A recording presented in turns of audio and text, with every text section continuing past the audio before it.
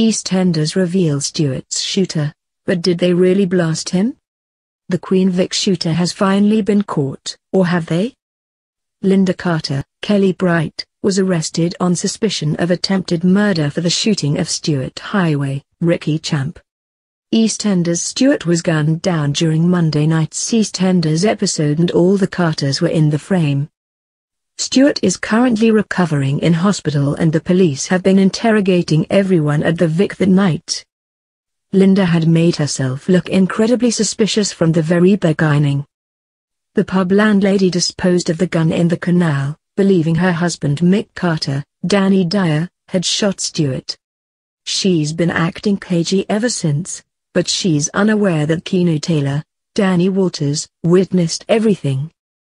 Keanu has been battling whether or not to tell the police, and despite being warned by his lover and Linda's BFF Sharon Mitchell, Letitia Dean, to keep stum, the Walford hunker made it known that he didn't want to be burdened with such a big secret.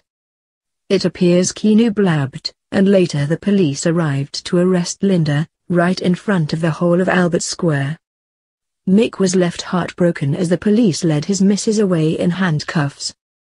However, nothing is ever straightforward in Soapland, and EastEnders fans weren't convinced Linda's the shooter. Linda didn't do it.